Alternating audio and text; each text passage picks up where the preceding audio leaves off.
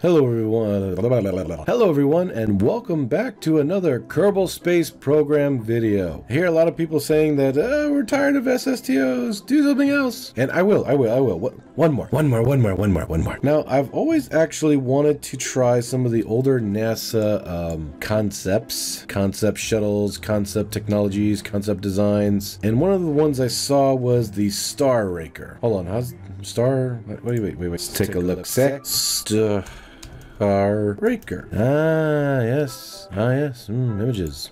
Yes, this bad mema gemma right here. Supposedly an SSTO from what, the 1960s? 70s? 60s-ish? Star Raker specs.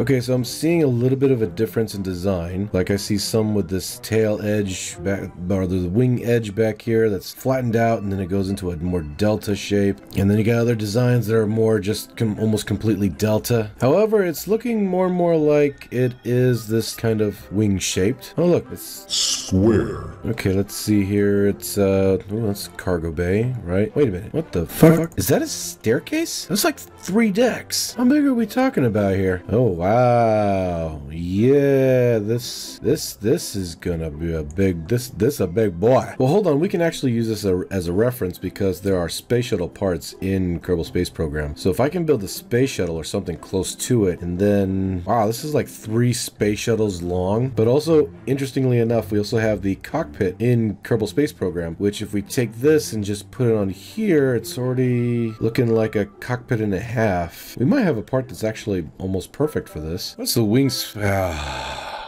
Okay. All right, so here's the cockpit for the space shuttle, and of course it was like double this size, right? Something like that, something like this, sort of, maybe close enough. But for cargo,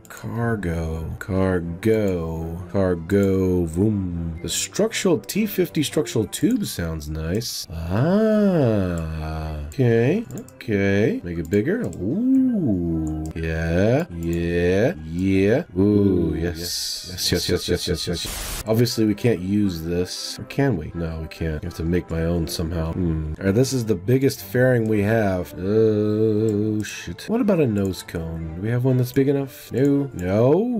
Hello. Hi there. Oh. You know, we could possibly make, you know, a relatively decent shuttle orange tank looking thing with this. But anyway, I digress. Where were we? What were we doing? Hello? Forgot. So we need to somehow make this aerodynamic, which means, because the neck opens up, as we saw before, the neck opens up to the right. So in order to make this all aerodynamic, in order for it to think that it's aerodynamic, we need to take this and make it disappear down here, for instance. I'll open this up for cargo, but in the game will see this nose first and then this, so it'll think that it's all one piece. That way we can safely put something here to attach it to open and close, but we will need to make that one piece as well, so it is also aerodynamic. So we will have to do a fairing. So we'll do the fairing trick. The trick, of course, that I'm referring to is when we made the dragless or near dragless SSTO video. You can find that in my videos. Essentially, you put a nose cone inside of a fairing, then put that fairing over the nose cone, and then end cap it in the back with another nose cone. If you just looked at your screen and went, meh, don't worry, I'll leave a little thing you can click on at the end of this video. Now, while building this SSTO, you have to remember, and please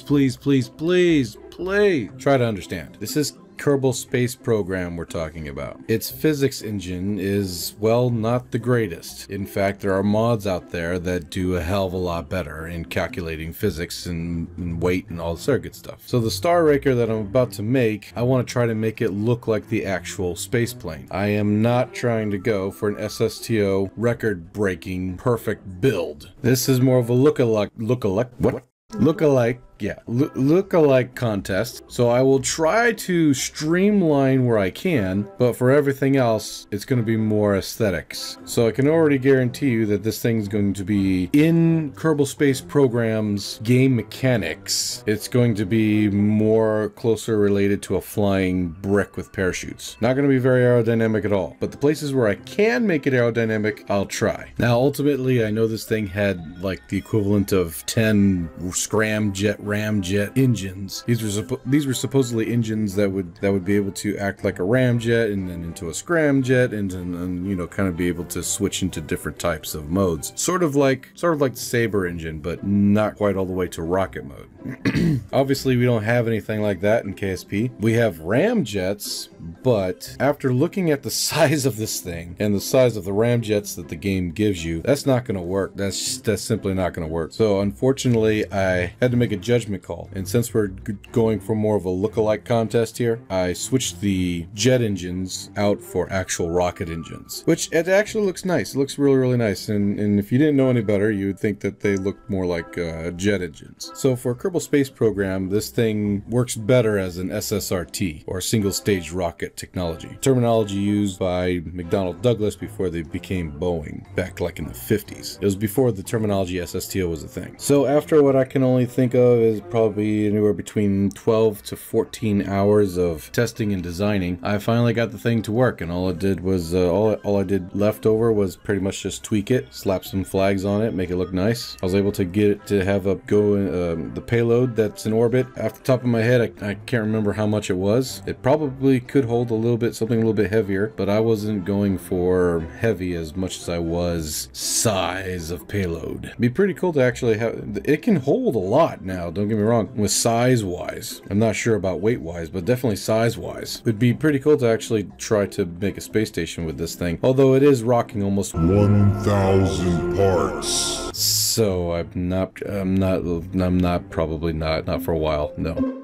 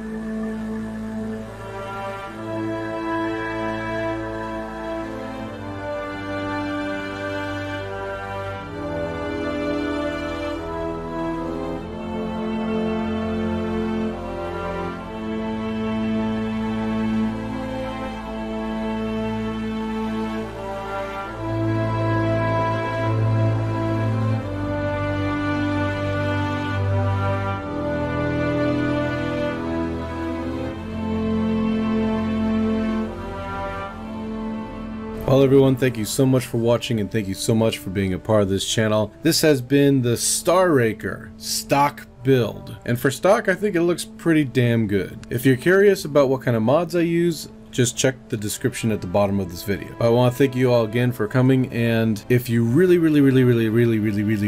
liked what you saw, consider hitting that like button for me. The more likes this video gets, the more YouTube will actually give a damn. And if you really